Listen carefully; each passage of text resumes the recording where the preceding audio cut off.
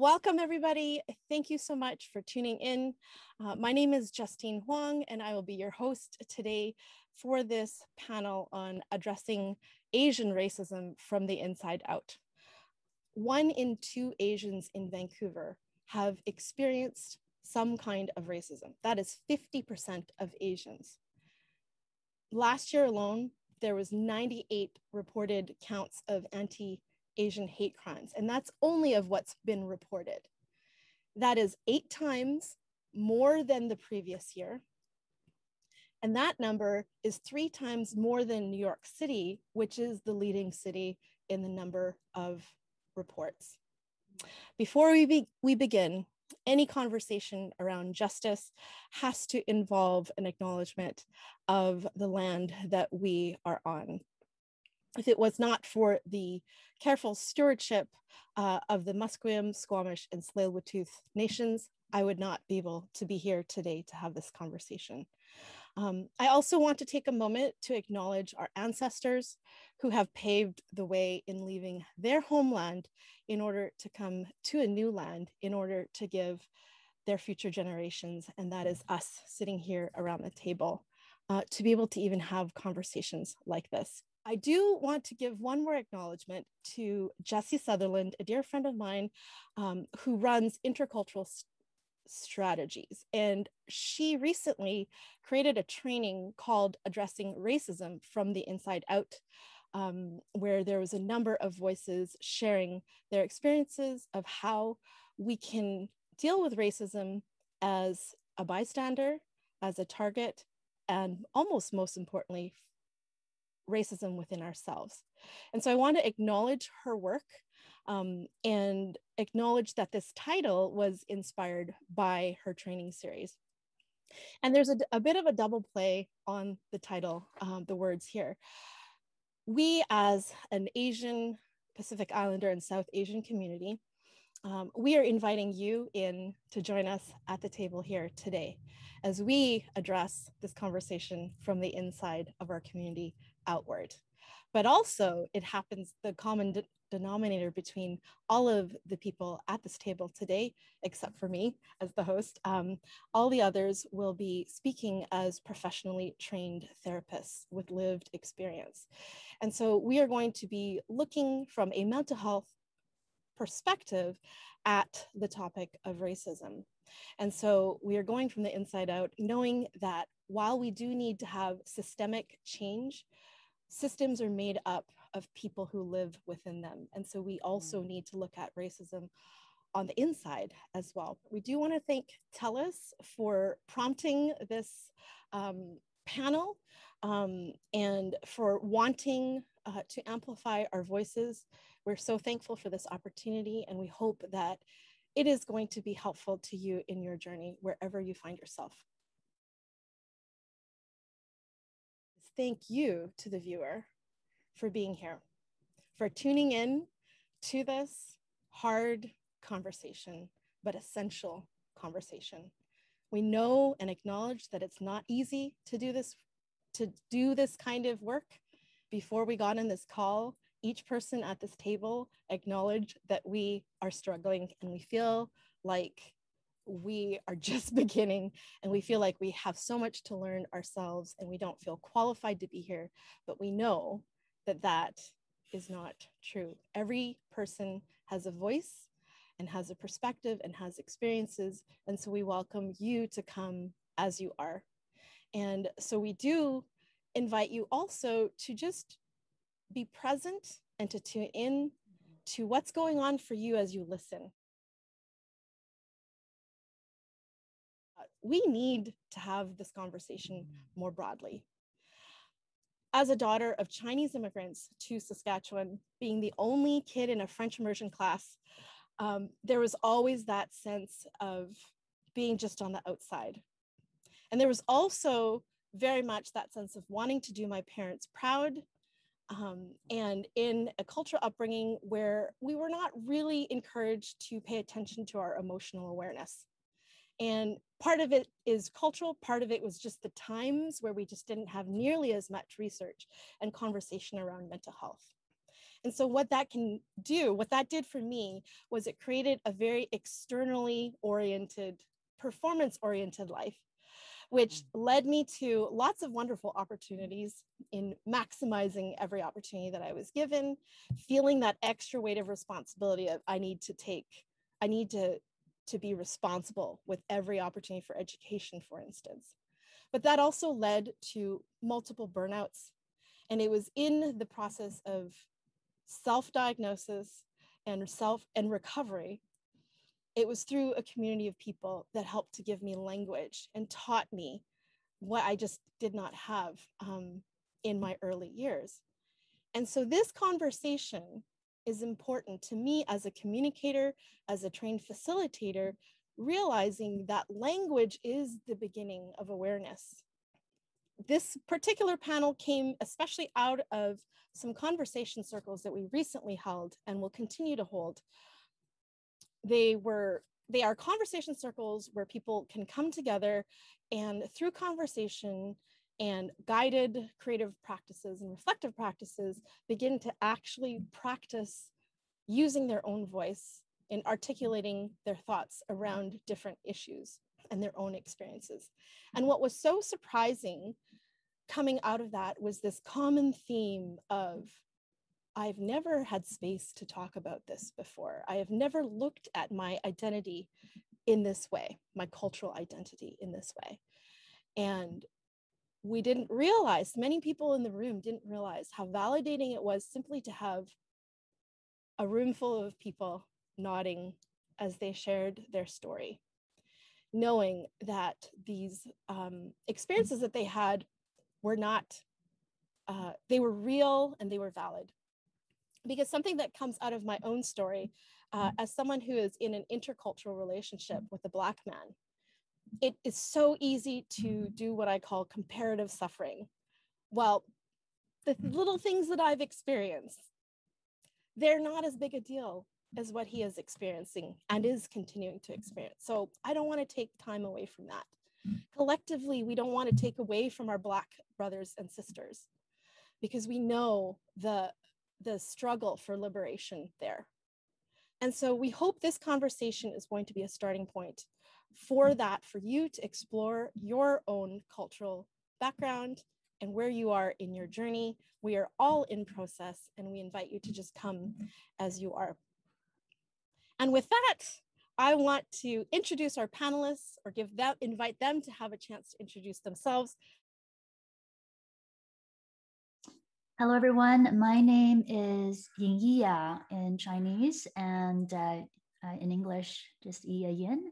My family it consists of just my mom and my dad. I'm part of the one child per family policy of China. And they immigrated to Canada from the US in 1989. And that was the year where I left China right after the summer of the Tiananmen Square massacre and incident. And it was a very tumultuous and confusing time for my parents and family in China as well. But it was a decision that forever changed our family's destiny and identity. My first nest in Canada was in Halifax, Nova Scotia, but echoing a lot of similar immigrant family experiences, we traveled and moved a lot from Halifax to Ottawa to Nepean, having gone through 4 different schools within communities that had a high ratio of both immigrant families and also refugee families in Ottawa. It created an amazing experience and upbringing in which I was invited into the homes of families from Cambodia, from Vietnam, from Somalia, from Ethiopia, and gave me a really incredible warmth and awareness in building friendship through other cultures. Later on, moving into Vancouver, it was the first time that I felt like a majority in a population and in a society where Asian culture was not just visible, but even more celebrated. And also implicit in that kind of a shift in even within one country from Ottawa to Vancouver, that there was a sense in which I also have to be more careful of my privileges, being seen as a Asian woman. And yeah, in terms of my movement into the counseling field, I had in my late 20s encountered some very severe complex trauma. And, what a beautiful way in which I felt through the suffering, through the grief. I felt the divine creator gave me an opportunity to enter into a place of powerlessness, seeking support for the first time from a place of vulnerability, from a family, from my community of faith, from my therapist, and from groups such as Al Anon and other support groups from churches, that it started to transform my identity and awareness of that I was a person that really did come into an Asian schema of sorts in which seeking help is something shameful. And we are to be as strong as iron and bite our bottom lip and go forward no matter how hard and suffering a certain circumstance was. And so many years of coming into recovery, I became very inspired to move into the therapy career as a way to both transform my suffering into redemptive support for clients and for support groups, and also as a way to embody and live into the truth, continually fighting for the truth of who I am, and fighting for also the next generation of young women and men who are just beginning to catalyze their awakening and how they want to renegotiate their previous identity, perhaps a lot of it inherited or enforced onto them, and coming into a place of decision-making and agency. I now run a private practice called Behold Counseling. And I also have a huge passion in the arts as a painter, as an illustrator, storyteller, and also dabble in a bit of music. So I really enjoy that aspect of also using art and music to help mediate the healing process, to help use colors and shapes and compositions to form maybe certain ways in which we can't use words to describe our grief or even positive emotions that we really want to exude out of us. Thank you so much for your presence here at the table today. Joyce. Hello, everyone. My name is Joyce Jopio, and I am a cisgender Filipina Canadian woman, and I was born in the Philippines. So I am an immigrant, and I moved here when I was 3 years old with my family, and into the Lower Mainland. We first lived in Vancouver. I went to university here, but after I graduated, I ended up in the United States, in the US, and I spent a lot of my young adult, early adult years here, or in the States, in specifically out east in Philadelphia and Camden, New Jersey, working in the field of social work and program development, working with youth. And so that was a real transformative time for me living in the States, and it really opened my eyes to issues of race. I was really naive in my thinking that, there was no racism in Canada, or because it was so, it was very multicultural. It was a mosaic of different cultures. And living in the US really opened my eyes to how blatant racism, prejudice, and bigotry was. It was quite eye-opening to just seeing friends being racially profiled, stories of police pointing at guns to friends because they looked like a criminal that they were looking for. even myself being racially profiled when I was driving my car in an affluent neighborhood. And the police ran my plates and saw that that at that time I was living in Camden. Experiences like that really just opened my eyes to just the reality of racism and seeing friends fight it out there. And it's so central in conversations and people's lived experiences there. So I spent my time there. I was there for about 12 years, and then I moved back to BC. The experiences of working with children who've been traumatized with complex trauma in foster care just really had me. It just inspired me to just go back to school. Like, I mean, that was one of the reasons to work on a deeper level with children and other individuals. I am currently working as a child and family therapist and trying to build my private practice on the side. About over a year and a half ago, I think COVID, the pandemic, and just all the rhetoric, like the ignorant rhetoric that was being played out on the media, it just brought out something in me where I had to start speaking out. And I started doing a lot more reading and having conversations about race. Historically, I've had like this love-hate relationship with my own culture. And I've, for most of my life, I've had like this negative aspect. And my narrative was more focused on the shame piece that was really deeply embedded in me. And so, I've been working on confronting my own internalized racism.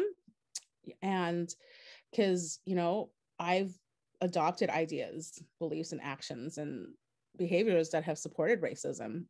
And that's been used against racialized individuals like myself. And so this is something that I have been working on myself. I have become passionate about working with individuals and just centering my practices around the intersectional narratives of racialized individuals experiencing mental and emotional distress. Racism, it's a mental health issue because it causes trauma. And trauma points a direct line to mental illnesses. And this is something that needs to be taken seriously. I want to be able to give Sneha a chance now to tell us your story. Hi, I'm Sneha McClincy.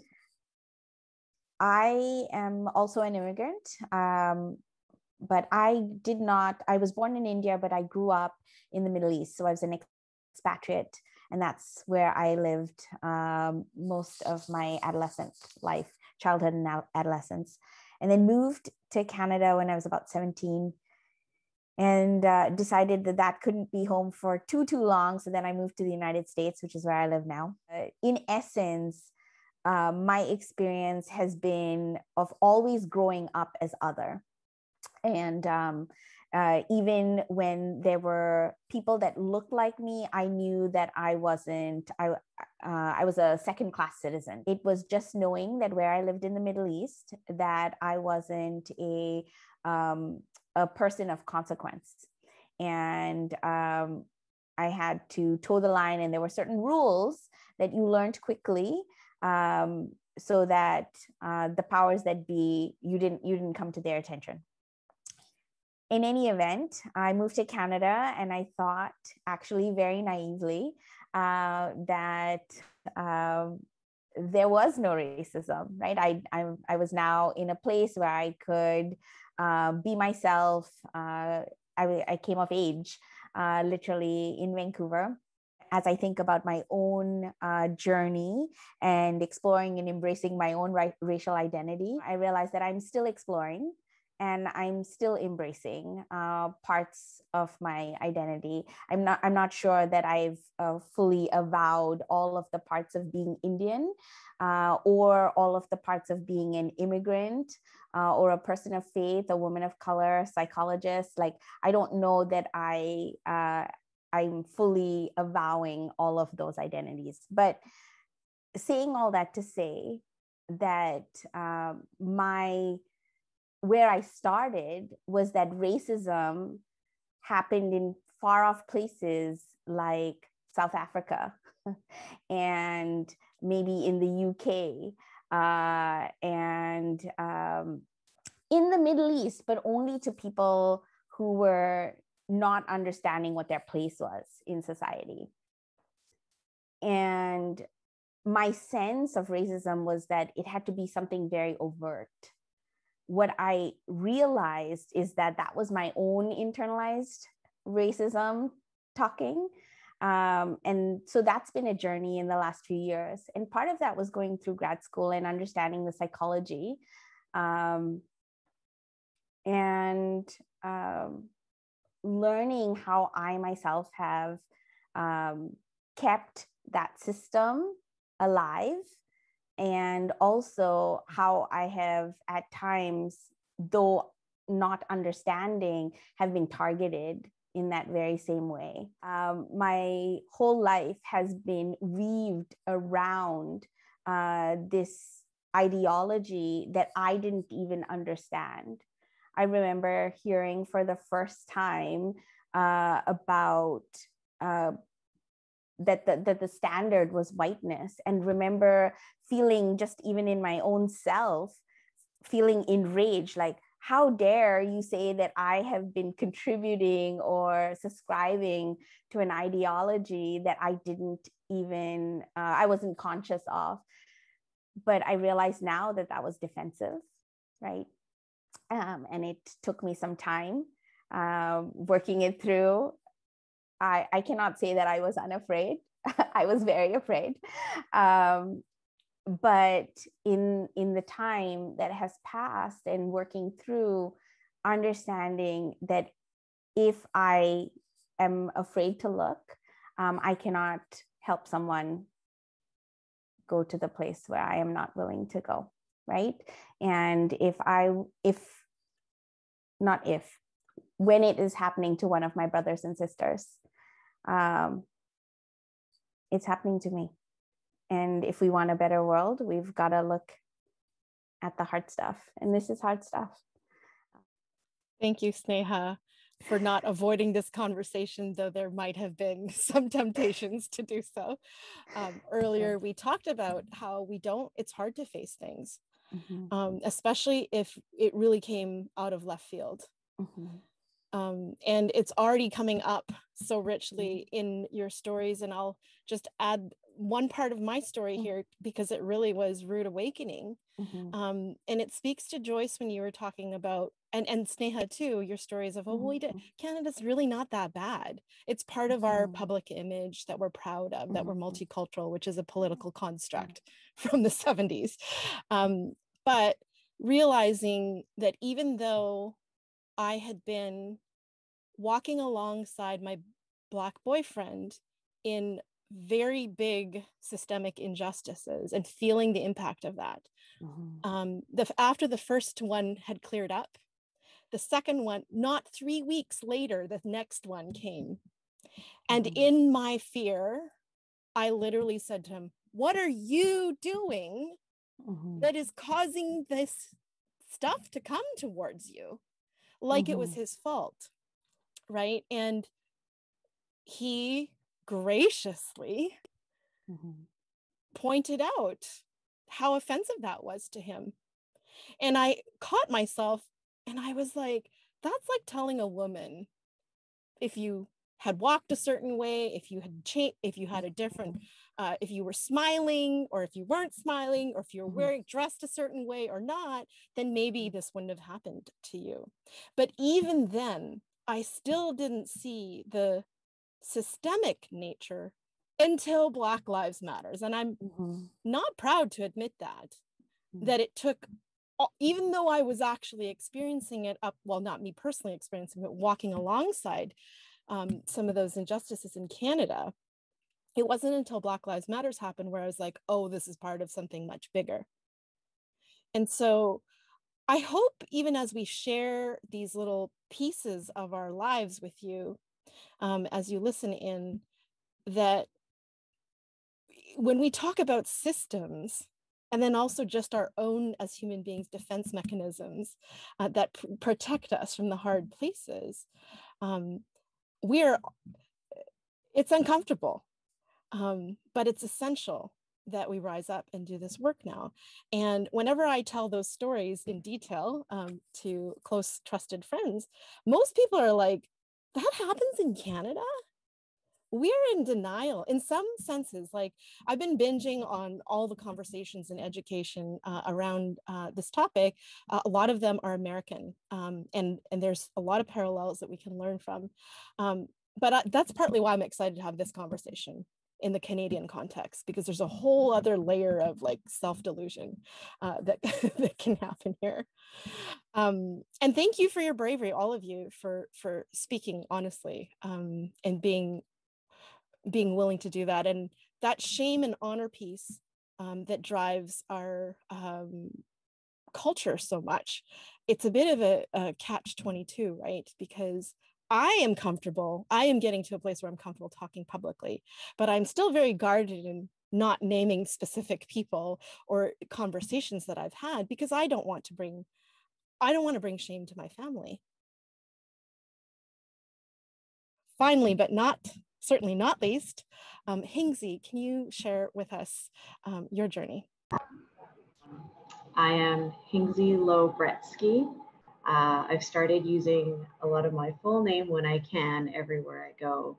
I am the daughter of Chinese immigrants from Hong Kong, and so sort of the southern China area. And I immigrated when I was about 4 years old to Calgary, Alberta. So you can imagine coming from the South Pacific and then, never seeing snow in your life, and so much whiteness, and it was snow and the people.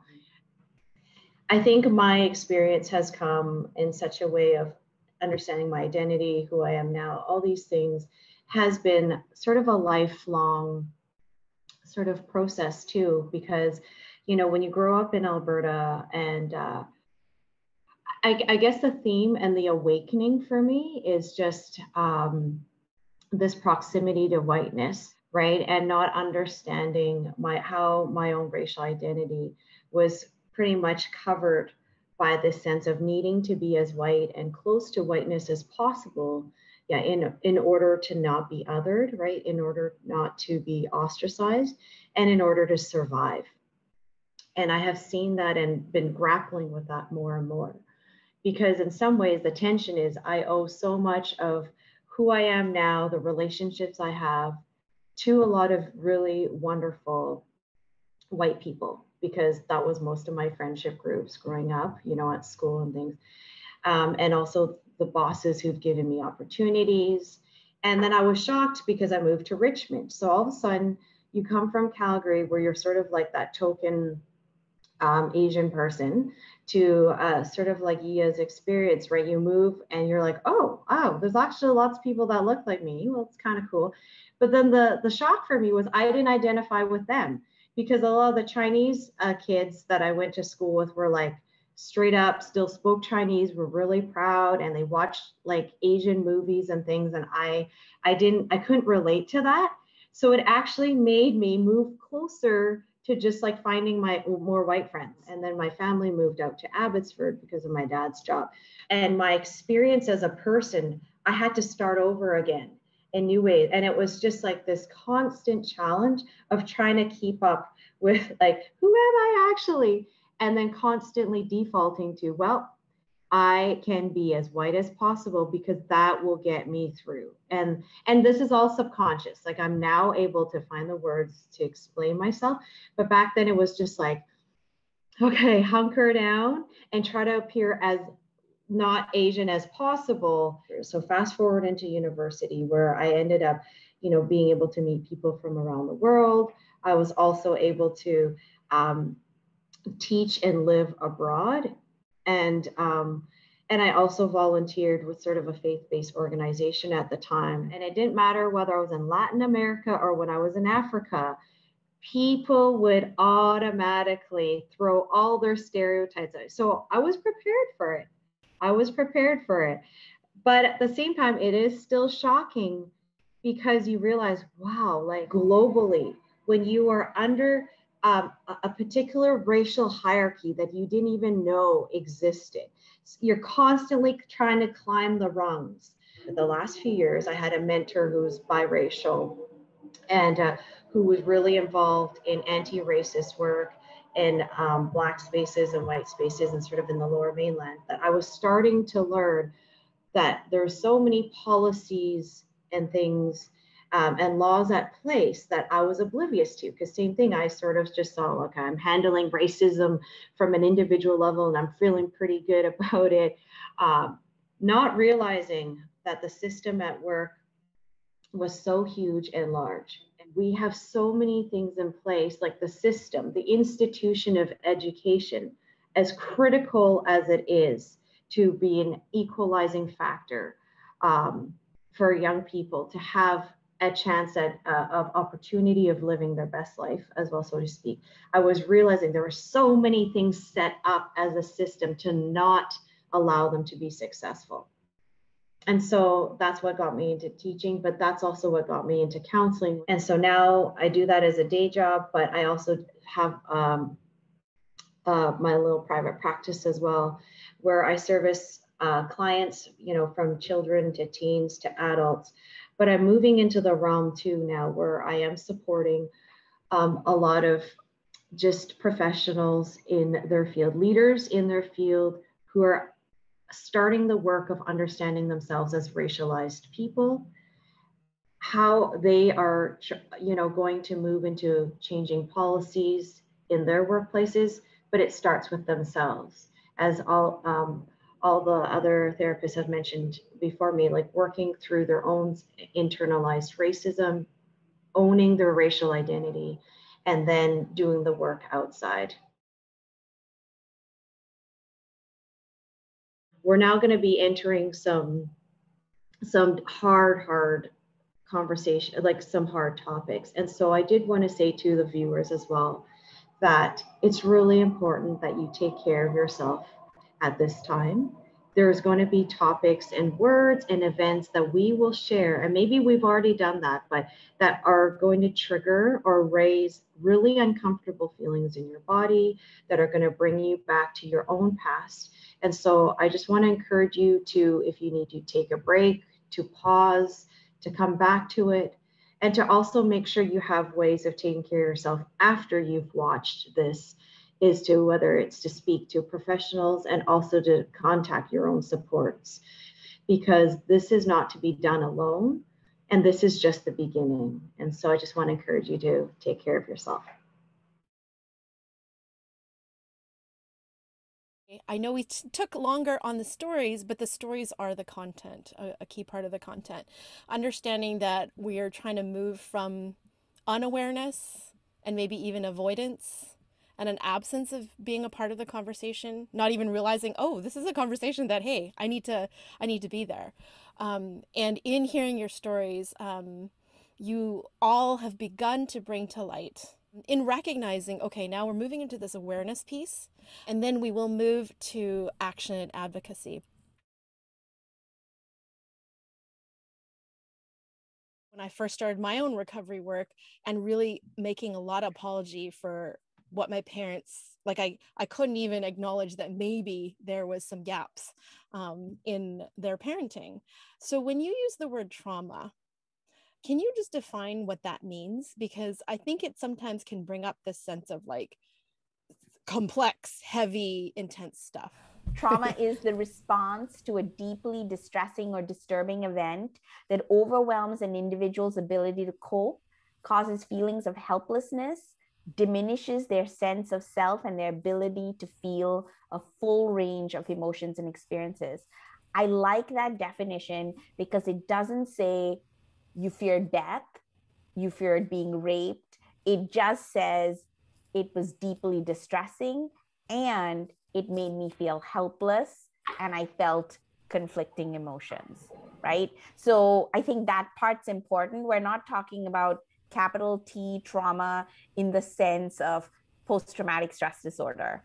or some sort of clinical diagnosis. We're just talking about it as an impact, as an experience that I had that made me feel less, other, disembodied, disavowed, invalidated, etc. Does anybody else want to briefly just comment on that? Because I feel like that's an important language piece. I think like from my experience of trauma, it is more emotional, which really affected my sense of self and who I was, and like my self-esteem and how I viewed myself, the worth and value that I had in myself. And so, a lot of times, and I know there are people who can probably identify with this, like just people like my family, for instance. Like, I mean, I love my culture, my parents, and they did their best with what they had, but is more of just not allowing me to the trauma of like shrinking. Like that's like, for me, that's trauma, where I just wasn't allowed to speak my voice. And every time I spoke up or voiced a frustration, that was viewed as being disrespectful, and I was punished for that. I just wanted to say that, trauma in the past, like originally, right, came out as like a specific event, like if people experienced war or, natural disasters.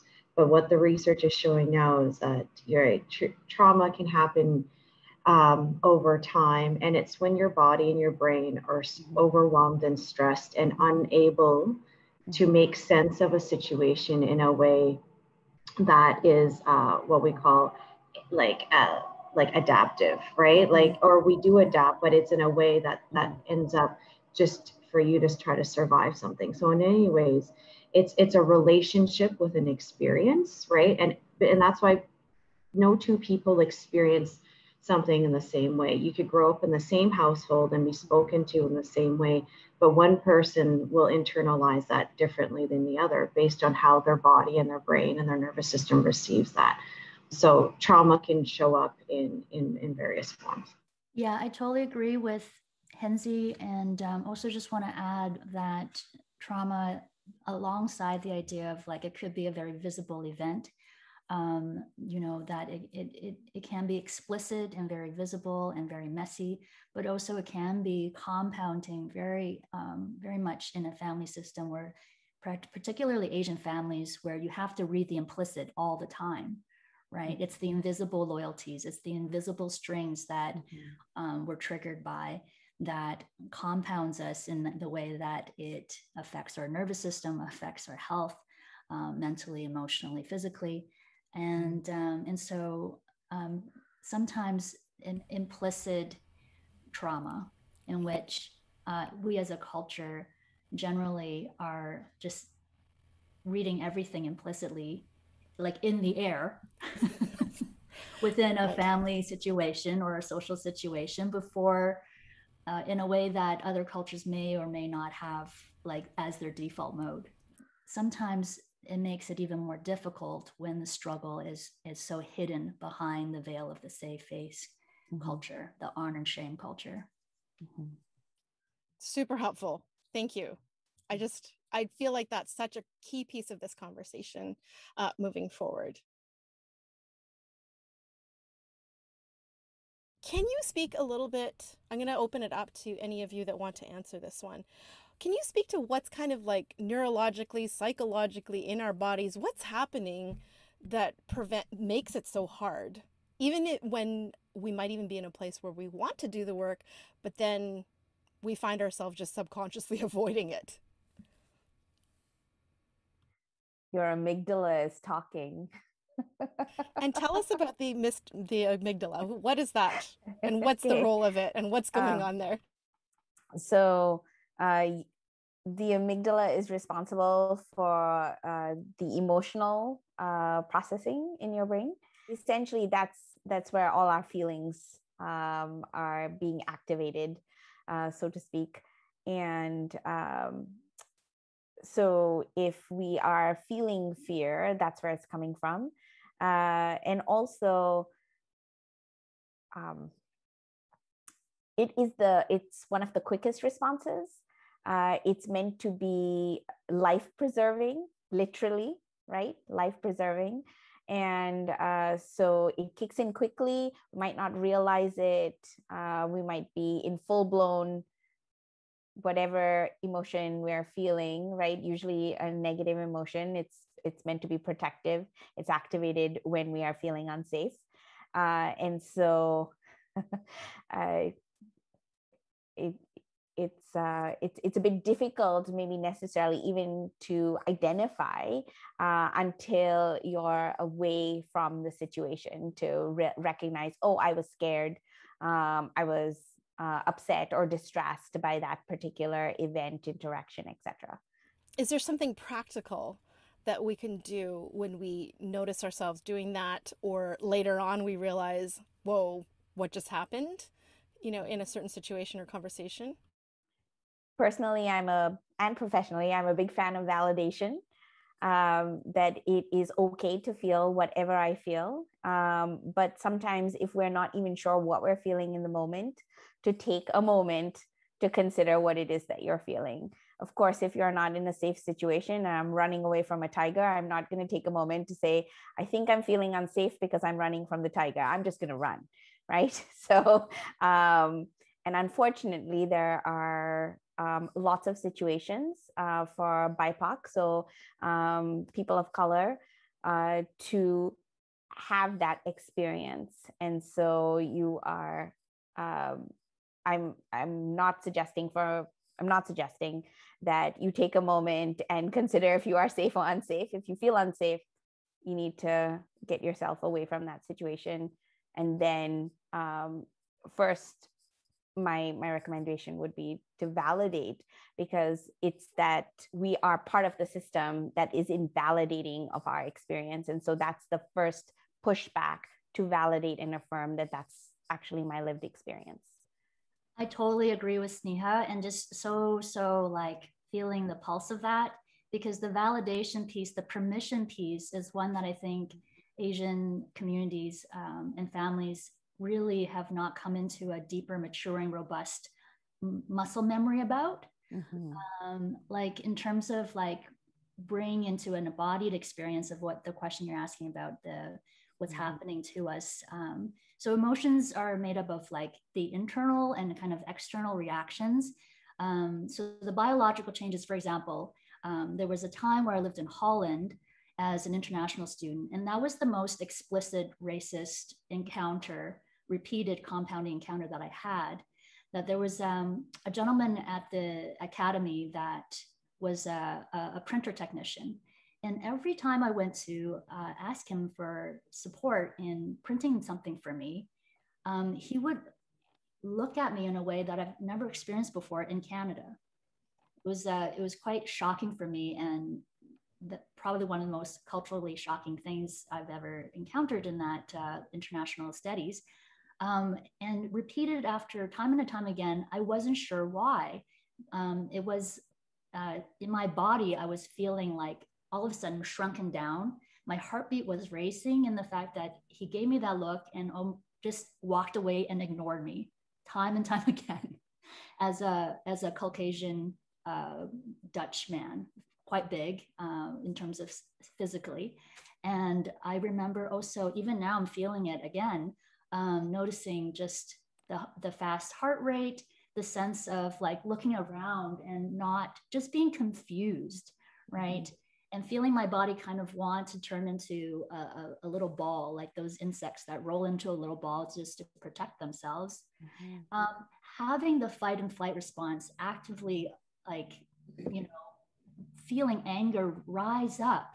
But here's the thing. So in much of my experience as an Asian woman, when those sensations start to surface, how my body has learned to cope with these external triggers, is that then I feel this weight over my chest and over right about my neck area where it just burns.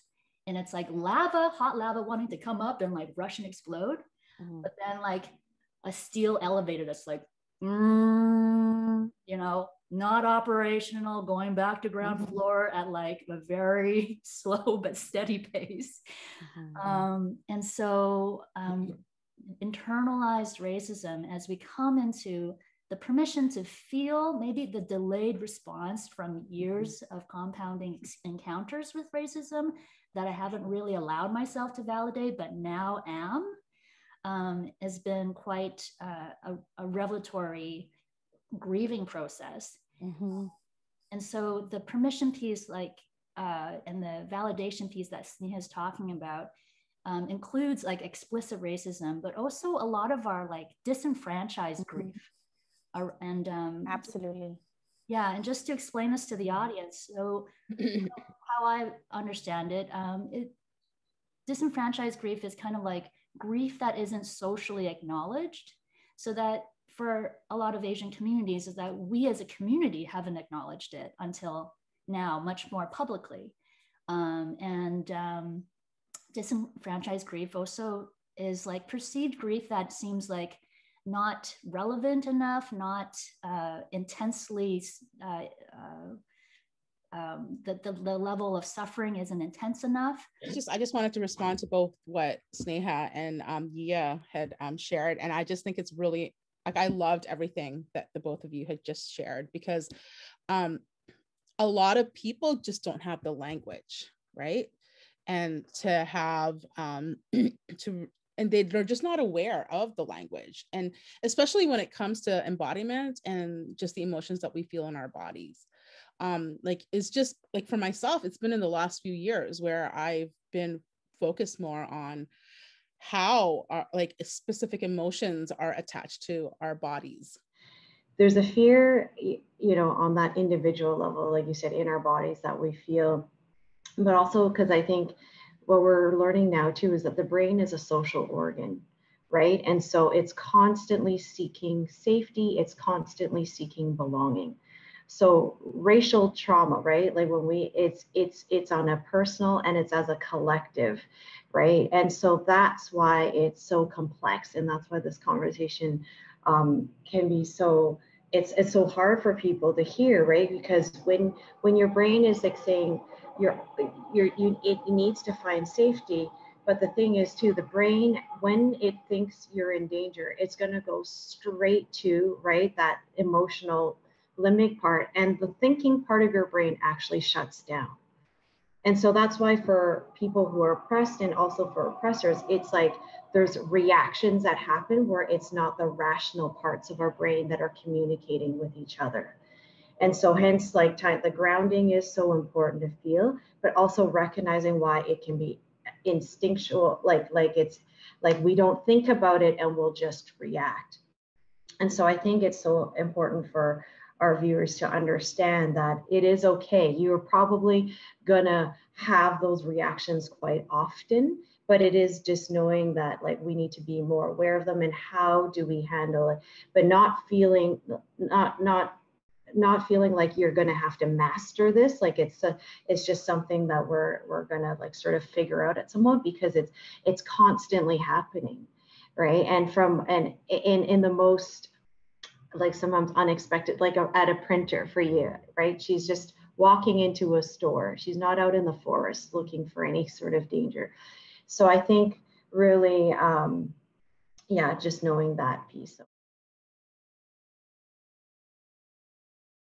Let's just systematically go through these 4 responses. When we're talking about fight, flight, freeze, fawn, then that's what's happening in the moment, not what's happening after the fact, right? Yeah.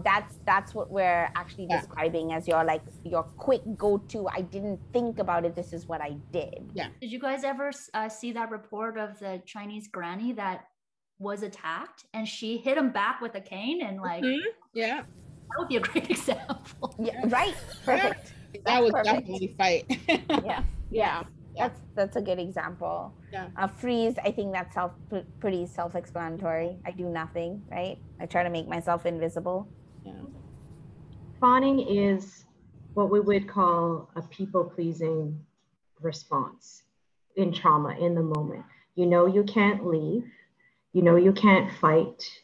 but you're not necessarily frozen or dissociating. And so you are really nice to your threat, and you play nice, and you do everything possible to get out of it by being accommodating and pleasing to the person or the threat. With the purpose of making the threat diminish, right? That's right. To either to be safe enough to get away or to reduce the threat. Correct. Yeah. And flight would be leaving.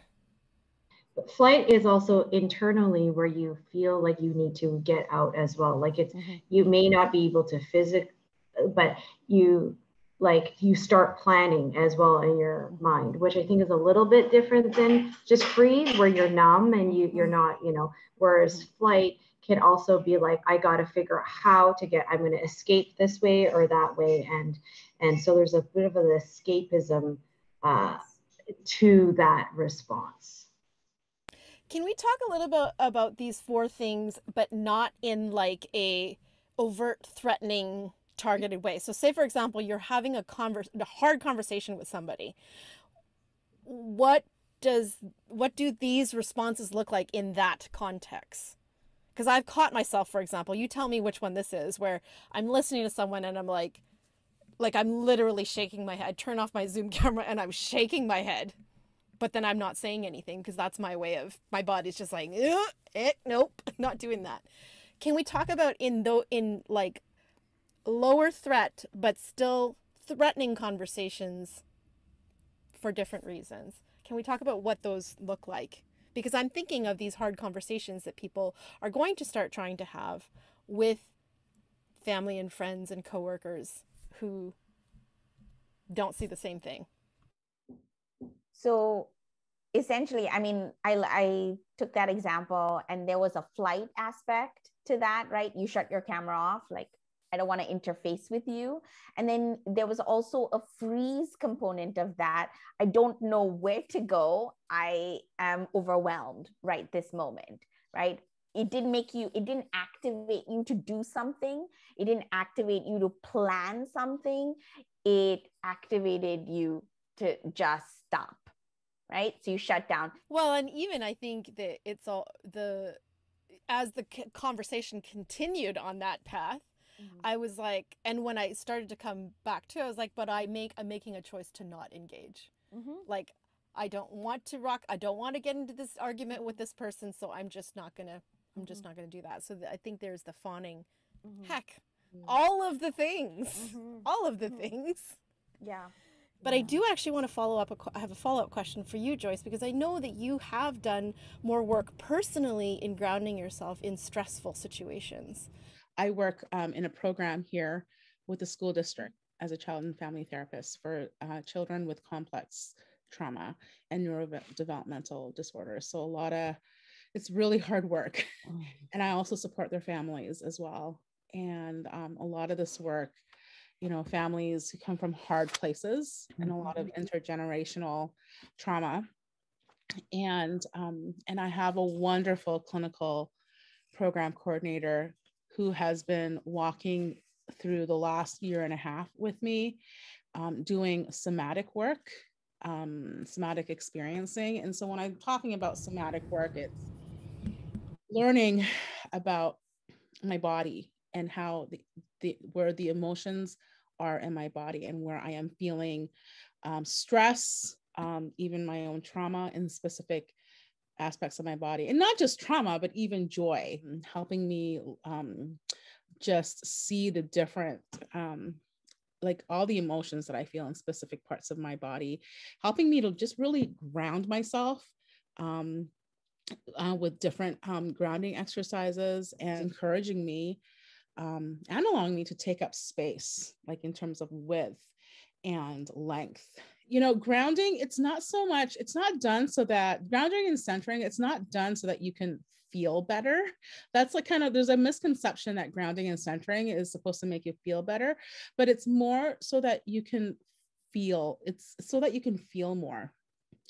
Grounding, like, it helps you feel more, it helps you identify the emotion and the feeling and where it's connected to your body. I know that naturally it's going to bring up white supremacy. Now, I want to actually like face that head on, because I was very uncomfortable with that term when I first started hearing it. It made me very, very uncomfortable. I just kind of avoided it.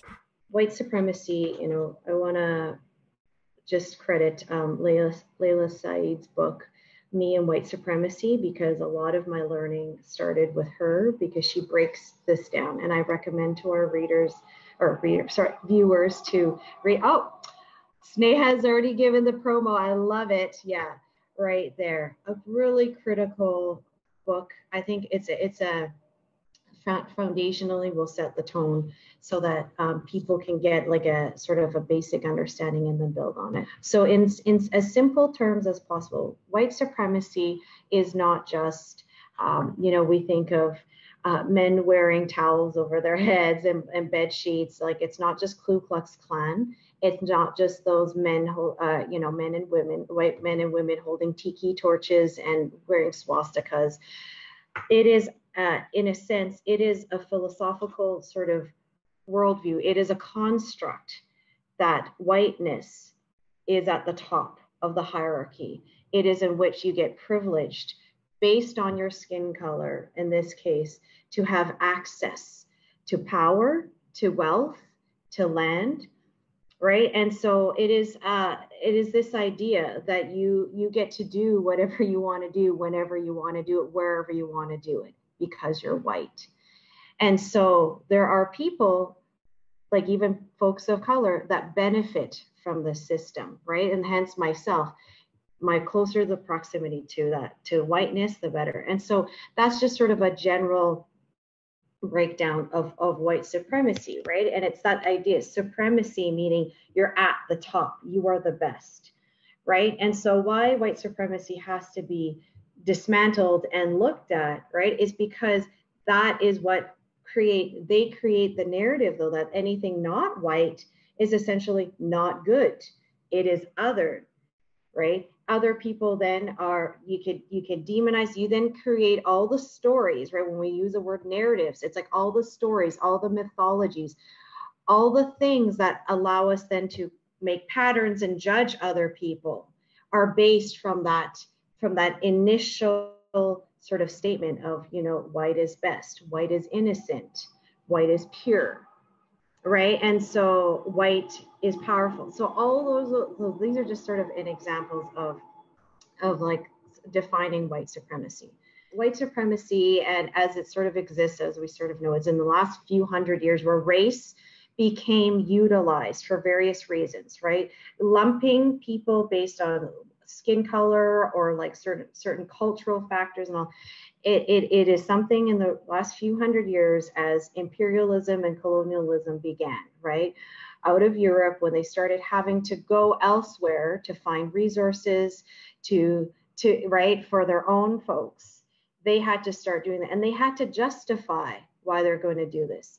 And so white supremacy can show up and impact different people groups different way. And so that's why we have to talk about it, because as Asians, we were impacted, right, differently than our indigenous peoples of, if I speak strictly to North America, right, Turtle Island, it is different than for the Black folks who were, you know, brought over under for slavery and exploitation. So white supremacy, it can impact us. So some of the terms, right, is that the slavery and capitalism is one of those pillars, right? So for Black folks, it was the idea of they were being used as slaves, right? They were enslaved in order to make money for the white settlers. Whereas for indigenous folks, it came across, right, a lot of it was genocide and colonialism. Like, and these all have intermixing plays, right? But we have to be able to start this conversation that racism isn't just one blanket thing, because that is often what we see in the news, right? Oh, racism, and we always talk about it from those individual things, but structurally and systemically, everyone's impacted differently. So for indigenous peoples, it was straight up genocide, cultural genocide, and physically, right, killing them in order to take their land and to be justified in that. Which brings me to the model minority sort of idea, is that it was Edward Said's work on Orientalism, right, and war. So for those of us who identify as Asian, like it came across that we are threats, right? So we need to assimilate because it's always othered, and we're going to go to war with your countries out there because you don't belong here. And so that is how racism can show up systemically differently. And so, because this is going to lead into our action part, I know later, but we have to acknowledge that as we talk about anti-Asian violence now and model minority myths, we have to really also understand that white supremacy is built on anti-Blackness and anti-indigeneity. And so where we fall as identified as Asians is sort of in between those binaries. And so we are complicit as oppressors and as the oppressed within that binary. And when I say binary, it just means like those two opposing sort of forces. And so if we don't understand this, even to start with, it's very hard for us to take action. It's very hard for us to even reflect because we don't know where we stand. And so for me, it's also been like learning a lot about my own history in this. But anti-Blackness, right, is pretty much just based on the fact that like when I said white, right, is like the best, is superior. Blackness is inferior, right? And it's this, and it's dirty, it's not innocent, right? And we see this played out in so many narratives. Right, same with for Indigenous folks, anti-indigeneity, right? It's this, they're lazy, that there's, their violence. It's just like the way they're described, there's so much of that. We have to understand there's a demonization within that. Because as Hengzi was talking, I was thinking about how the United States is not actually, or Canada is not the only place in the world where we're seeing this, right? And in fact, we've seen this in South Africa, right? The European settlers went over there, and then the Dutch, I think it was, and so you go over there, and then you have to disavow, you have to dehumanize the people that you're conquering or colonizing. It happened in India, of course, right? The colonization. But then even in France, the diaspora that we are seeing in France, initially France went out there all over the place, right? And took over places. Whenever I come in as the new big power, right? Or I'm taking over, or I'm trying to get resources as a country, I have to psychologically, not even just, oh yes, racism, but psychologically as a person, I have to say it is okay for me to take this. It's okay for me to appropriate it as mine. And the only way that I can do that is for me to say, you are less, you don't deserve it, you don't take care of it well, or any sort of thought that follows that, that sort of that line of thinking, right? So if we have to do that, we have to dehumanize, then it makes it okay. And once it's okay, guess what? That's a privilege I'm not going to give up easily, right? I deserve this. And we've taught that to generations. That's not even a conscious process necessarily. And we're going to talk about the model minority myth.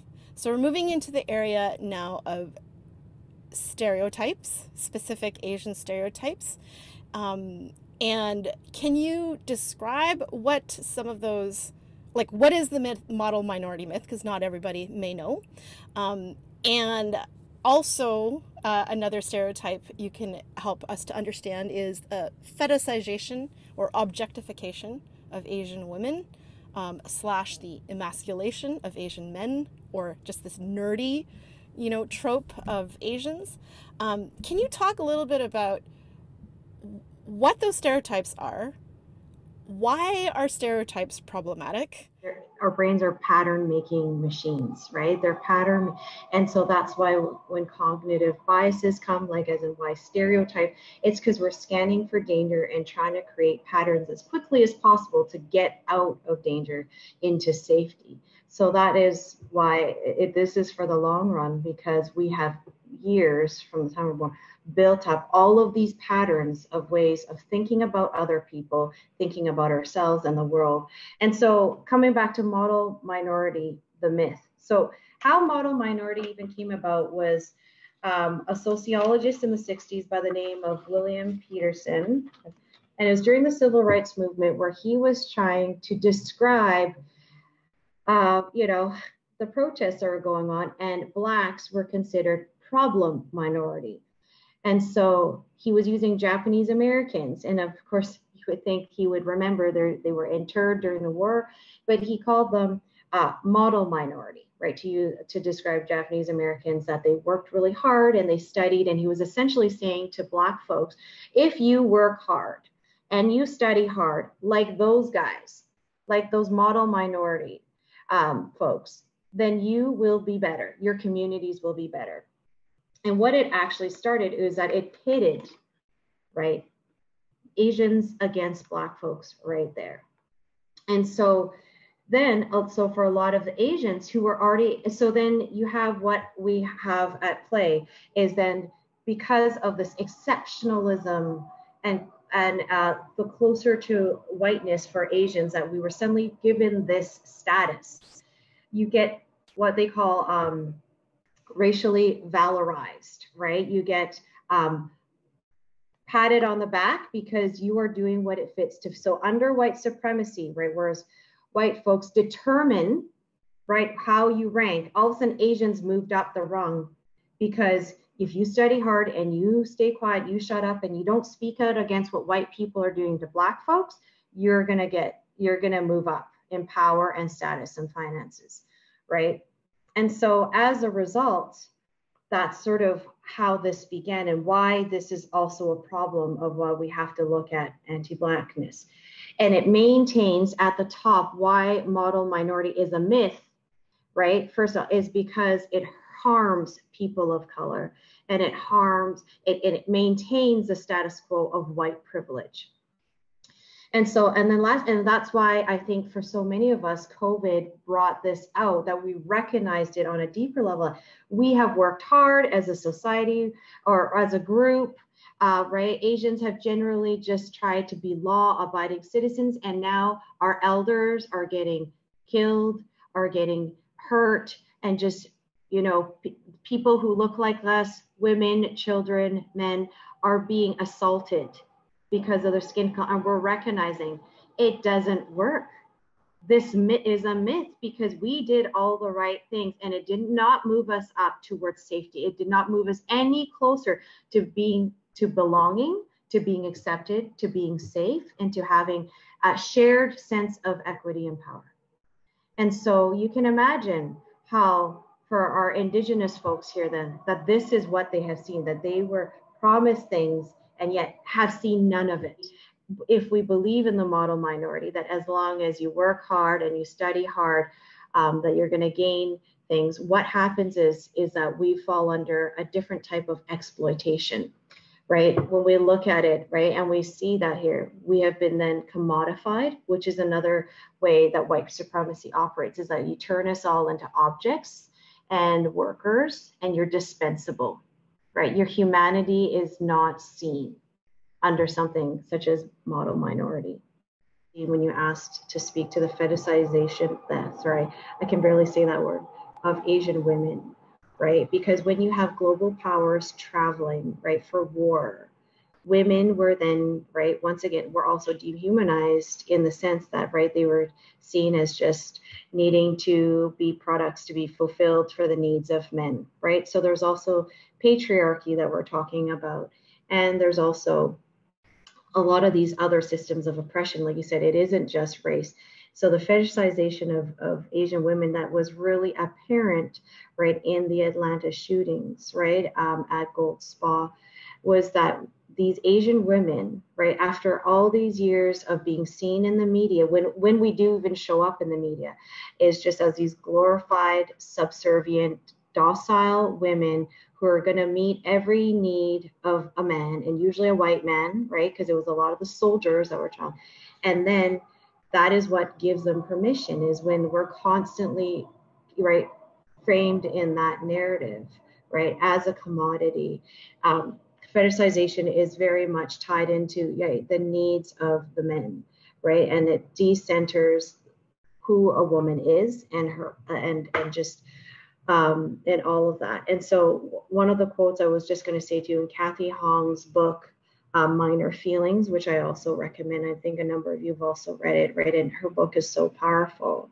But why this is also so hard, and we're like, here we are, I'm listening to us, we're giving so much context, we're literally explaining ourselves. It's because, first of all, when you are invisible and unseen, you have to start from this place of explaining everything about you, whereas white people have had so much history to justify their existence, to justify their reasoning for everything. And so we give them so much benefit of the doubt for everything they do, like what Sneha says. Whereas for us, we all just get lumped as this monolith when we're nowhere near. There's so much nuance on so many levels. And we haven't even touched on the intersection, like all the different layers of a person's identity. But she says, right, they don't see their context as the default. And so it's exhausting for us because we're now trying to create a new default that is not based on them and their views of us, right? Because that we cater our whole lives to be seen by them, to be interpreted well by them. And so this also plays into the kind of oppression that we are daily managing.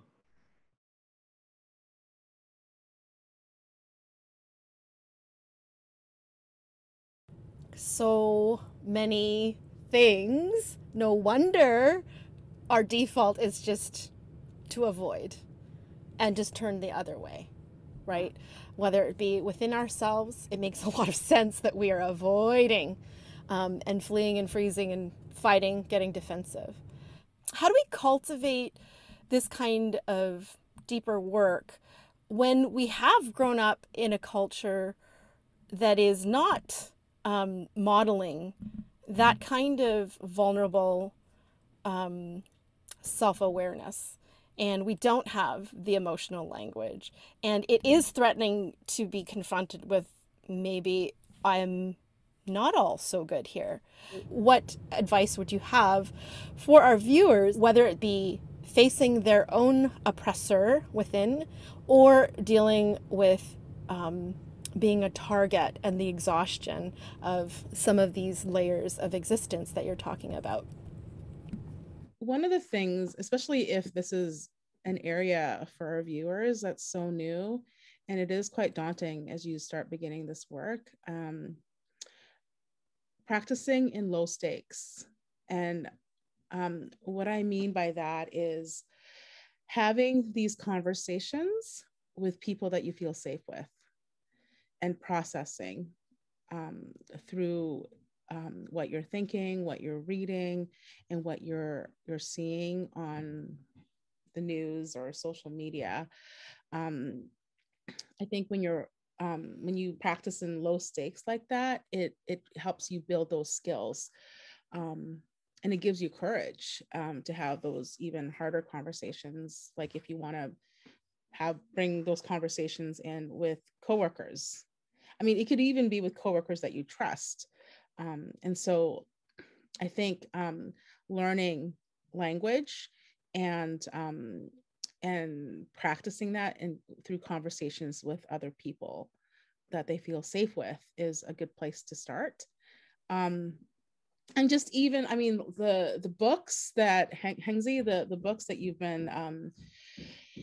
been talking about and sharing with us, I mean, just reading, like I think just educating yourself so you do have that language is something that's important as you begin this work of dismantling your own biases and the stereotypes that you've held. I totally agree with Joyce. And, another facet of coming into your own awareness, awakening, growth. I think that's really important, is around pacing. So there's this Chinese proverb idiom called ba miao zhu zhang. And essentially it's like when you try to pick a very tender germinating seed with the sprout coming out. And you're just saying, oh, I'm just going to help you grow a little bit faster. And in the end, that hasteness destroys the life of what was possibly growing. And that's something that was, given to me through my mom, who was constantly educating me through Chinese proverbs, not to match a stereotype. But again, for those that have grown up in a system that part of the sense of worthy to belong is to be highly intellectual and cognitive, is to, again, pace yourself alongside your understanding and deconstruction of white supremacy, of racism, is to allow yourself to really feel the emotions, begin to identify and name the emotions that surface, and begin to come into, again, what Sneha was emphasizing before, the validation, the permission, and to find the right language for you. There's a therapy kind of motto. It's like, fake it till you make it. Yeah, feel free to use other people's language that you're hearing in the various media conversations, but also take the time to really discover the language that works for you to describe what's happening to you in your body somatically, and what's happening through your memory work of going through the inventory of tallying through moments that you just disregarded as like, that can't be racism or that can't be sexism, and then begin to shape with permission, with a sense of embodied, okay, I'm going to let myself cry about this, even though I feel like it's kind of like disenfranchised gray. Like, do I have permission to, like, is this a big deal? Who's to say it isn't a big deal for you in your personal healing process? And so as I recall, learning so much through this very conversation, it's like connecting the dots of a lot of memory and a lot of implicit scripts that's already like coming to surface for me. And going back to how Henzi was deconstructing white supremacy and bring like flesh and bones to the model Asian minority myth, I just came to, again, realize there was so much implicit in my family system that's like wanting to be perceived as this kind of superior immigrant group within so many different immigrant and refugee families that I was around. We were like, our family was on welfare, so we had subsidized housing that then located us in the context of so many different diaspora groups. But there was also these implicit things that I felt was like, well, we're Chinese, so we're gonna do this. They weren't saying do things better, but now I can recognize, okay, there was something that was competitive in how they framed that. And so now I understand the power dynamic. It's actually rooted in this very deep historic wound. And also the construct of like the schema that was like now still a default for me, the obedient child, the submissive woman, kind of wanting to be like, knowing the techniques to assimilate in what Henzi says, white space, and also how to assimilate in my colored spaces, knowing that that's a technique, not just to survive, but also to feel worthy to belong in these very diverse spaces. Just what you've all shared, the pacing, knowing the language. And what I wanted just to quickly add to that too is letting go of that perfectionism. Right? Perfectionism is actually one of the tenets of white supremacy, but it's also an Asian culture, like insanely, right? That exceptionalism, perfectionism, it's like that is the thing, right? And that's what paralyzes people from doing this work, is because we get lost in it has to be perfect. I have to be the perfect ally. I have to be the perfect anti-racist person, or not offending people, right? Like, and then you'll just shut down. Like I would, and that was my initial reaction to everything was, I just can't do this. I just can't do this. But I think that has helped me, and to do it like in what we're doing now too, I feel, is collectively. So doing the work together with, like what Joyce said, safe people practicing, but this too, just being able to have to not feel like you have to do so much of the heavy lifting on your own is really critical. Mm-hmm. So how do we engage others in this conversation in a helpful and supportive way for all involved? So how do we say start a conversation? How do we create some boundaries in that conversation, understanding that boundaries are very North American compared to in contrast to some of the Asian values. So can you talk about that? And are there times where it's actually not safe or not helpful to actually talk in a particular conversation? Is there times where it's wise to be silent?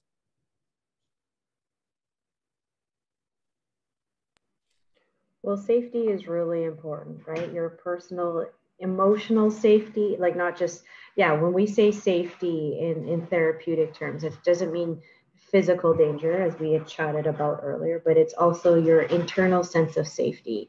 And for those of us who've come from cultures where we don't talk about boundaries, we don't talk about emotional safety, right? Because in a lot of collective cultures, it's like individualism is not seen as important. Like you're part of a collective, and so how you feel is not always validated. And so sometimes, if it's not safe and you can't keep yourself safe, I don't think it's worth having that conversation, because the cost is too high, and so I don't think that's good to put yourself in a position where you are in threat and in danger, and you also can't communicate clearly then, right? Because then we also talk about all of your autonomic nervous system kicks in to keep you safe, and it is not about your thinking brain anymore. So I don't think it's worth it to have those conversations if you're not safe. I completely agree with Hengzi with the safety piece. That's the most important thing. Like from my own personal experience, I've tried to have these hard conversations with family members, and it's always gone south. And so I have chosen not to have these conversations, because there just is not an openness, and a lot of the beliefs and biases are just so deeply embedded. And so to preserve those relationships, I've chosen safety. Yeah. And earlier when we were talking about pacing ourselves and checking in, like we have different capacities. So if someone has more trauma around an area, that might not be their conversation to have. Or even I've just had a really exhausting week emotionally, and so I just don't have it in me to have this conversation right now. And that can be shifting for even within an individual, right? Oh, sorry. Yeah, go ahead. Well, no, I just wanted to add, again, stress the boundary piece, and like placing those boundaries for yourself, right? Yeah. And that's part of our own self-care, especially as we do this work. That's really important. So let's actually talk about self-care in this work. How do we do this in a sustainable way? Because this is like, we're not going to dismantle it overnight, right? So talk to me about what that looks like for you, what you recommend to clients. I mean, processing this what's happened is part of self-care with people that you feel safe with. And I know we talked about grounding and being centered. Those are all processes that we can utilize as part of self-care. Also, cultivating empathy around like the pain of it and the heartbreak of what is going on is important. And just it's okay to lean into that pain and to the to the anger, and not suppressing it. It's okay to be angry about racism and what, just what we're seeing on TV. So I think leaning in is something when I'm talking about leaning in, I'm talking about just allowing yourself to feel the emotions, and it's okay to enter into that space of anger because of what is happening. Yeah. And it also makes me think of when I first reacted to some of the Black Lives Matter stuff, where I was uncomfortable with their anger. Yeah. And then I realized that was my work that I needed to do and be aware of. Right. And it is important to be not just aware of ourselves, but also how we are shutting other people down sometimes if we feel so strongly about something. Yeah, exactly. Right. Yeah. And to just cool down and to just be present in that conversation. It's okay to not be okay.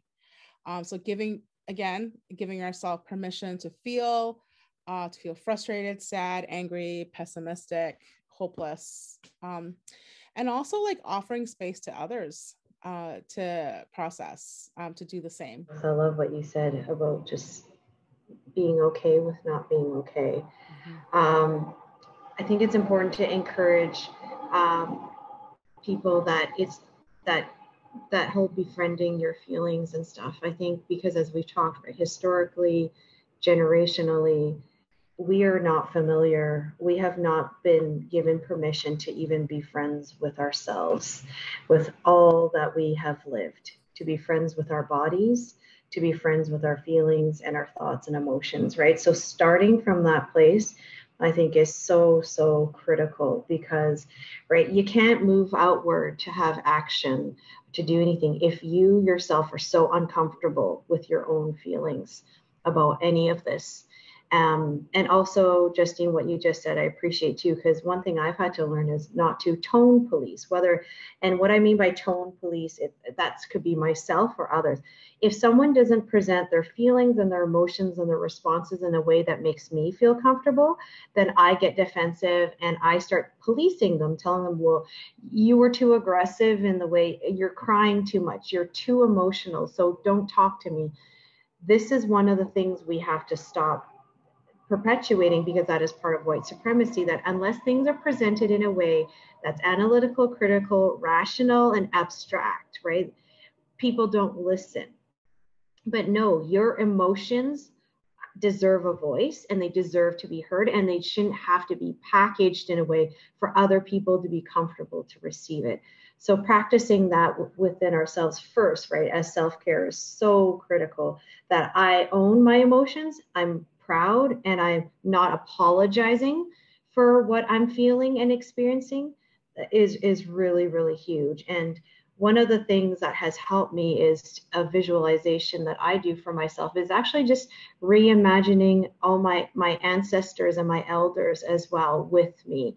This is something that's a really powerful Indigenous practice. And I feel for us, we have an elder honoring culture that sometimes has been stripped of us or is deemed not okay. Mm-hmm. We need to return to that for those to really own that those people who loved us, who have gone before us, who created and sacrificed, that they are with us now in our self-care process. So really taking the time to tune in and to be thankful for those people as you own your own feelings that they probably had and they couldn't share it, is to share and feel that for them now too.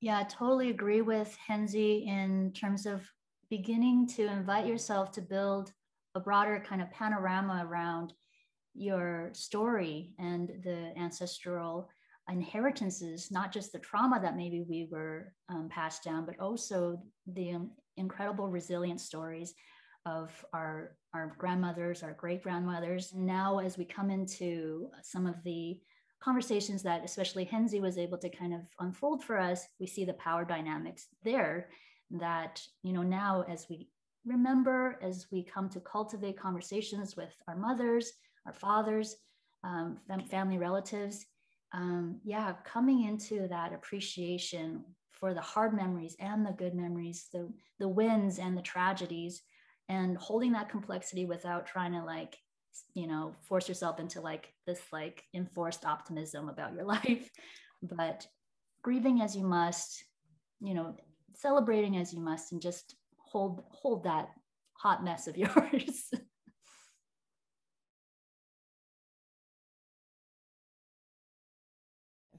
So how can we have intergenerational conversations and be mindful of the different experiences that all of the generations and the cultures, and I don't mean racial culture only, but societal culture, say that our elders have experienced in their lifetime, but also our children and the younger generation coming up, who only say no a North American context. So how can we begin to have these kinds of conversations? What are the things that we need to be aware of? So I think one of the things for me as I work with people and even have conversations is you have to respect where they're at, but also invite them to curiosity.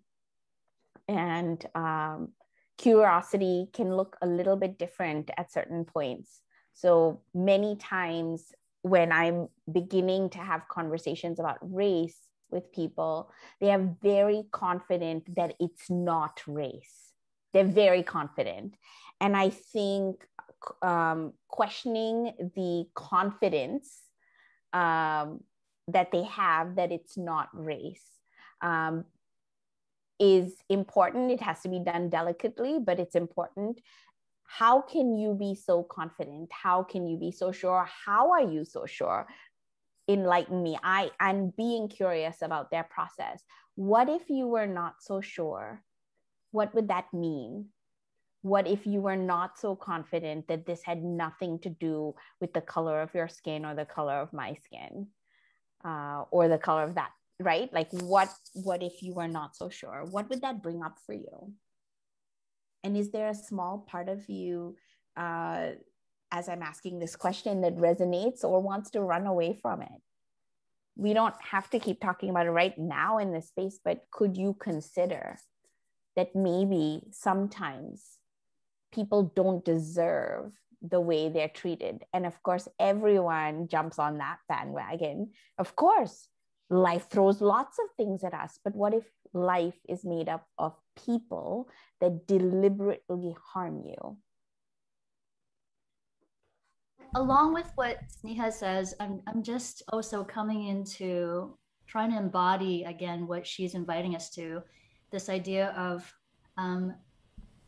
giving yourself permission to be curious about the experiences you've had, about the experiences that you witnessed or even within your family system has encountered, and knowing that it may not be comfortable. In fact, there will be tension in the process of growth and self-discovery, self-awakening. One thing that she's also kind of modeling is just to know also your family system. So I guess part of understanding internalized racism really is also to include and broaden our lens through trying to empathize how our parents and generations before us has encountered racism different than us, to acknowledge what they have gone through. And so family system just means a way in which we see collectively members of our family, their behavior, their values that are both explicitly communicated or implicitly shown through different types of behavior. For example, how we may, as a culture or as a family, celebrate certain things and have taboo and never talk about other things. So that creates a value set that you learn, whether you even are aware of it or not.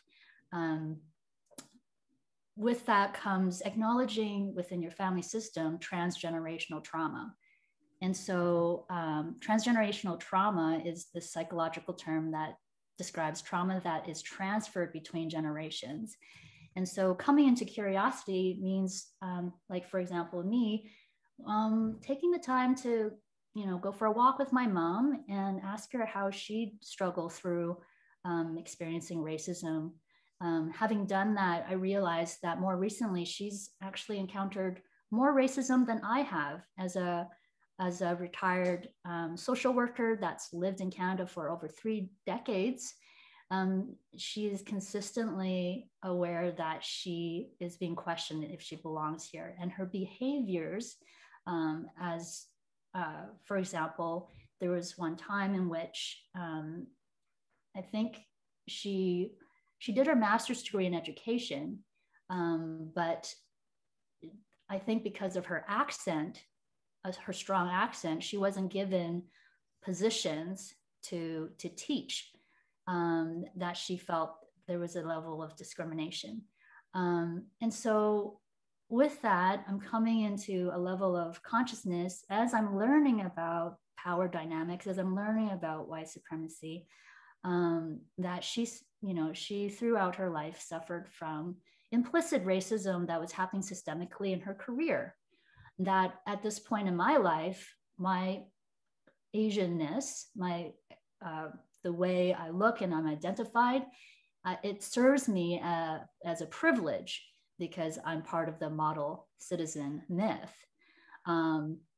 Like for her generation, if I'm taking the time to really stay curious and try to connect the dots here, like, oh, okay, maybe she's, wow, like at the time, like there's like a glass ceiling, there's racism, and there's like a baseline pressure that she also feels. Like being the model Asian in her generation was like coming into like knowing that she had to perform high as she wanted to be competitive and be that Asian person that did what the culture like expected her to do. But then she would never get into leadership roles. She would never get into management roles. She was to serve as what she was hired to do.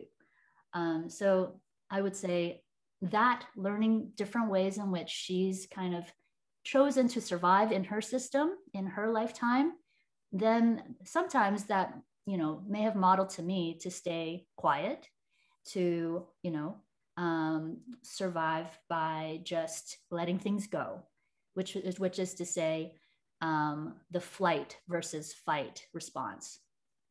What I'm learning too is not having the answers for everything, because Ibrahim X. Kendi, in his book, How to Be an Anti-Racist, he says a lot of really amazing things, but one of them was that he says, oppression has an answer for everything. Right? And it's so true. So sometimes if we come into these conversations trying to have an answer for everything, instead of like what Yia and Stea are saying, being curious, hearing the other people's lived experiences, we then perpetuate that oppression. And I struggle with that, right? Because I want to have an answer. I want people's opinions to change, right? I don't want them to think that way. And so I have had to sit back and say, I don't have the answers. I have to reconnect back to them in relationship. And it's that humanization piece, right? Because in Dr. Kendi's book also talks about when we dehumanize the other, anything is possible. Then we can do anything to those people. And that is what we've seen happen. So even in conversation, I can then perpetuate violence against the other person when I need them to think the way I do. I need to change them. I am no different then. And so that's been really powerful for me to sort of just know that I don't have all the answers. I really need to suspend my own judgments, and I need to be in a posture of humility to listen when I'm having these difficult conversations with different generations and people with different backgrounds. As to what Ia and Hengzi and Joyce were all talking about, especially when you're trying to have an intergenerational conversation, you might also consider saying or thinking about, like, it's it's less distressing to blame someone for them not somehow behaving in a correct, appropriate, proper way. It's less distressing to do that than to feel the tension of, them being a target. And also when we're talking intergenerationally, it might feel to them to to our elders. It might feel to our elders like we're taking up space, making the air thick, as it were, with things that don't necessarily need to be discussed or taken up. And so I might encourage them to consider that there's always a cost, even if the cost is unconscious. Costs can be anxiety, can be feelings of inadequacy, can be a drive for perfectionism, can be paranoia about other people's intentions, depression. And those things would be literally a repercussion, an adaptive way to manage this thing that I can't talk about. And so even maybe sort of greasing the wheels ahead of time. I'm going to talk to you about something that's hard, but if we don't avow it, these are some of the ways that it gets expressed in our bodies and our minds, because we are in fact experiencing this. Mm-hmm. So how can the Asian community develop in the work of anti-bias and anti-racism work? How can we learn to use our voice and our privileges to advocate for ourselves and for other people? So how do we call others, especially if we are in positions of leadership, where we are just labeled as, well, that's your thing. You can do that on your own. How do we influence the systems and learn to use our voices in that context? I think just taking the question really broadly and like stepping back for a moment first of, like, do we understand once again, when people say, well, that's just you, that's compartmentalized sort of thing, right? That logic, what I'm hearing is the person doesn't understand their own context or their own history or your context at all to say that, right? And so I think what's really important to begin with is first of all, learning to be empower ourselves by knowing our own history, our context, right? Having the language and all that. It has to start from that piece, right? Because otherwise, what that person is saying that's just about you. They're always then saying and starting from a point that we all began equal, that everyone had equal access to resources, to privilege, to opportunities, but that's not actually the case. And so because we want to address that, we want to bring about a true sense of equity for all people and inclusion, right? We have to understand that we don't all start from that same point. But if we don't know from what point we start, you can't even begin to have these conversations. And so I would encourage people to, first of all, and I say this because I'm doing this. I'm still doing this now. I've begun this and I will continue to be doing this for the rest of my life, is to take an inventory, first of all, of like, who do you associate with? Right. This is something one of my mentors went through with me, looking at my inner circle and outer circle, and then just the people beyond that I deal with, of like, are these people, do they all sound like me, look like me, share my faith, share my sexual orientation, my gender expression? Are they of similar age? Are they of the same socioeconomic status as me? Right. All those things play into then, right, an understanding of how we know our context and history. And so we are only hearing, like I like to say, like I only grew up hearing white authors, right, white people speak.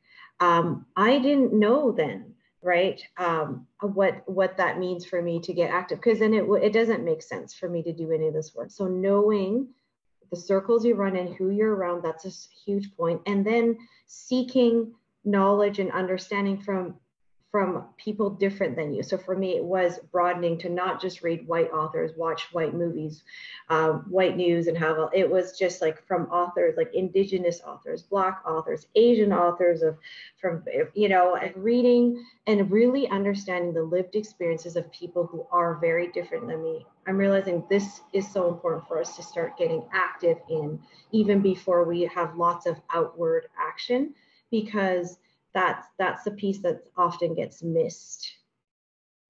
So good. And I think there's also that element of when you're talking about knowing our own story and our own perspective, it's hard when you're swimming in it. And until sometimes you have a contrasting view that gives you that light bulb moment of, oh, not everybody thinks like that. Case in point, the news that you watch is coming from a very strong perspective, whether you realize it or not, and tells the story from one group's benefit more than another, right? Even with the news, any of the new racially motivated news right now, that's one of the most infuriating things, is when they do, sometimes they pin it on the system, and sometimes they pin it on the individual, depending on which one is going to make their story fit their narrative better, right? So just becoming aware of those narratives, whether it be media or family narratives or cultural narratives or workplace narratives, etc., is hard work, but essential, a good starting point. That these are things that we, if we don't sort of somehow explicitly name as well, are why we're even having this conversation, because there is a power dynamic at work. Not everyone, right, has the same amount of power. We all have some power, but it's not the same for everyone. So after the first Asian conversation circle that we hosted, one of the themes that came up was this sense of people not feeling comfortable taking up space, using their voice, being heard, and how validating it was for them. And as I shared this on an Instagram story, a white Caucasian friend in the chronically ill community engaged with me, and she was like, thank you for saying that, because there are times that I've been told to sit down and shut up in the disability community, where there is that hierarchy that's happening of comparative suffering of, well, I'm Black and I'm disabled with this particular illness and it just didn't sit right with her because it invalidated her experience. And so then I followed up with this thought that I learned from one of my other conversation circles. So all of our experiences are valid, however we experience them. However small t trauma and disturbing and distressing it was for us, or big T trauma that we have experienced. And we need to be able to use our voices to share our story. But it's not always appropriate everywhere to share that story, either because it's not safe or because you are part of the dominant voice in a group. And so when you are in a room, when we find ourselves in a room, to just be aware of the power dynamic and who's sitting at the table in that room. And if we are in the dominant group at that time, that is a great time to be even more aware of when you speak and how you speak and how often you speak and how much you're speaking, and to be intentional about listening to the voices that are not as dominant in that group. And vice versa, if you find yourself in the group that is more marginalized, typically in that space, then that is a very good time to exercise and speak up. And I found that guideline very helpful because of that oppressor and oppressed that is always happening. There are certain places where I am the only person in the room that looks like me, and other places where, as the Asian who likes to use my voice, I can be the dominant one and take over. The extrovert comes out, and I'm not making as much space for other people in the room. And so I think just that question of power, where is the power in the room? Or when you read a story from the news or watch a film of some kind, where is the power and where is it flowing? And where is the attention being drawn? And I think if you add intersectionality into that, because I know that's actually probably a really important term tying into that, Justine, like you said, because if you don't know the intersectionality of your identities, you won't know where your power lies. But Justine, you so clearly communicate that, you know, in certain areas, this part of your identity, this particular identity can show up within power, but not so much in another circle. And so I think if we could define the intersectionality as well, right? And it's just that idea, right, that Kimberly Crenshaw, right, talked about in her work. It was out of, for, Black feminist sort of viewpoints, right, is that you are not just one thing. None of us are just one identity, right? All of our identities are made up of an intersection, and that's how oppression and being oppressed can happen, right? Is based on, right, whether it's your race, your gender, your sexual orientation, your gender expression, like your social economic status, right? So all of those you have privilege and you have bias and you may be oppressed in any one of those areas. And so I think that would be critical if we can add that to the conversation. There's kind of two components that I'm experiencing, feeling. One is that practicing my personal advocacy as a therapist and as an artist, how do I use this level of knowledge kind of uniquely through the arts to be able to express certain dynamics that I feel is happening through my deconstruction of racism. So I'll share an image that I've been working on that is still in process, but as you can see, there is a person facing a mirror, and there's a bunch of different parts, people in that mind that is pulling at invisible strings. And so here I'm just trying to express some of the inner dynamics I feel of, like, I'm trying to name what the strings are in terms of my triggers, which is to say, going into an inventory of my personal experiences and remembering experiences in a new lens of awareness and being like, oh, actually that was a trigger and that's how my body responded. And then also how my family taught me how to respond, and renegotiating their voices, their behaviors with what I now want to embody. So self-advocacy, self-care, I think goes hand in hand for me, in terms of seeing myself more truer, fighting for the truth of who I am today, now, in my body, through my body. And in terms of like advocacy when it comes to kind of the social realm, again, I think, first of all, permission for those people that may easily feel guilty that they're not participating in the work.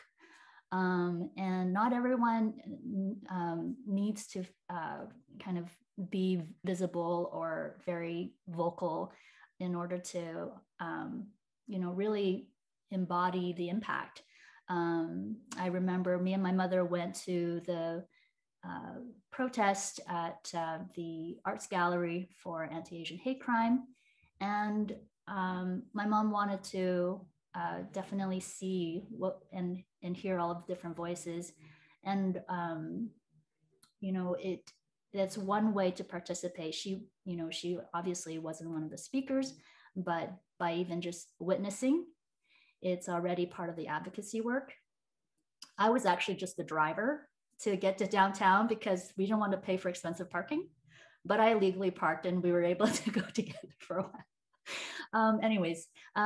So for some people that have power that they're aware of, the privilege of making systemic differences, we spend most of our time at work.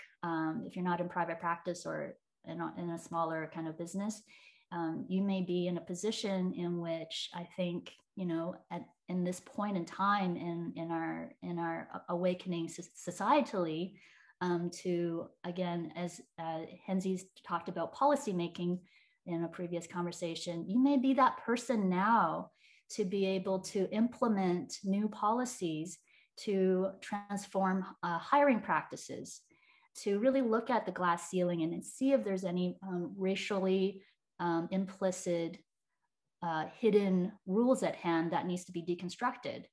But obviously, I think everyone has different experiences, different place in their world and responsibilities. But just to kind of if you are in that position of power and you're coming into this awakening and knowledge, I think it's an amazing opportunity to embody the truth that you now know. I love it. And first of all, thank you for sharing your art with us. I actually really want to see more of it at some point. Because yeah, I think part of it too is it's so important that we engage in ways that are true to us, right? And for some, it is going to be through art. Some it's going to be through protesting and the really physical out there sort of expressions.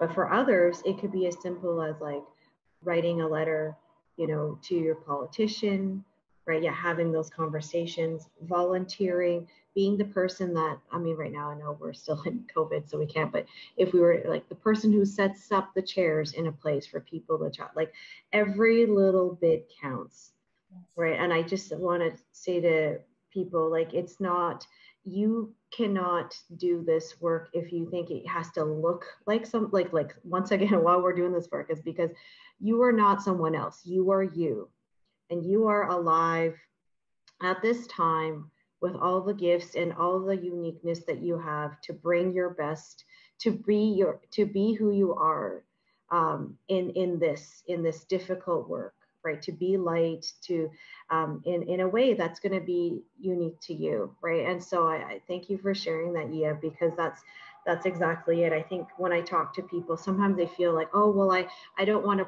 I can't protest, because I'm like a front lines worker. And I'm like, well, you don't have to protest, but you could do this and this and this, right? Whether it's also donating to causes, right? If you have the financial means, donate, right? But it's just, there's the beautiful thing of the time we live in now is that there's no shortage of ways to get involved.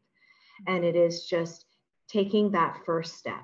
And that's what I'd love to ask our viewers is what will be your one first step, right? For yourself personally and for yourself actionably, right? Because it's just one step, one thing. It doesn't have to be 10 in order to get started. And I would actually encourage, don't go for the 10 steps because that will quickly overwhelm you and you'll go into the flight and the phrase and all of that and the avoidance, right?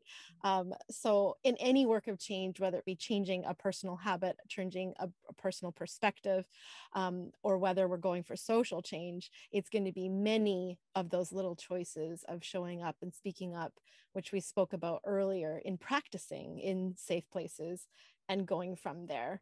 And I really appreciated just how you highlighted to experiment and to find what that expression is going to be for you uniquely. And understanding that we're not going to get it perfect all the way through, and to not let that fear and that shame to stop us. And it's so easy as Asians to tiger mom ourselves. And that harshness is not going to actually result in you're going to take so many more steps back in taking that approach. And so that's really our encouragement to you today, is just that one small step. And we just thank you so much again for your valuable time and your presence here with us today. And we are with you and cheering you on in your ongoing journey as well. Bye. Bye.